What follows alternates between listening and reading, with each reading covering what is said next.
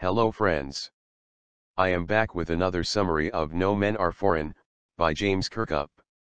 I am sure that you are benefited by my summaries.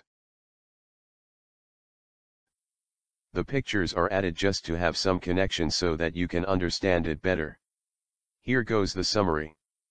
The title No Men Are Foreign means that the no men belong to another country. The poet wants to say that all men are equal. He wants to promote the concept of universal brotherhood. People, all men are same, they eat, live, die the same way. The poem No Men Are Foreign begins and ends with the same line. Remember, no men are strange, no countries foreign, as the poet wants to emphasize on the fact that all the people living on this earth are the same. The poet wants to emphasize on the fact that all the people living on this earth are the same, and that we have created distinctions by erecting borders and fences, different languages, etc. While we are alive, we walk on the same earth, and upon our death, we will lie in our graves in the same earth. We will feel every country as our own land when there will be no borders.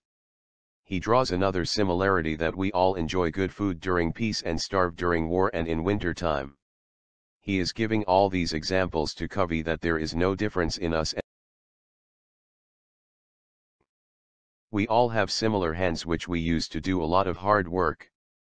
All of us have eyes which remain open when we are awake and close when we are asleep. Similarly, he has given them strength which we can win through love. He reminds the reader that whenever we hate someone, or we cheat someone, we hate ourselves. He says that we should stay away from such negativity. When we pick up weapons against someone, we pollute the earth and make it impure with the huge mounds of dead bodies strewn on it. Literary devices in the poem.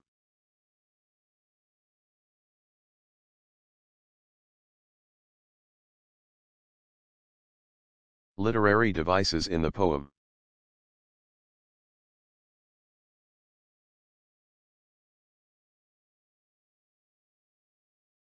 Thank you very much, students, for watching. I hope you got the complete idea of the summary of the poem.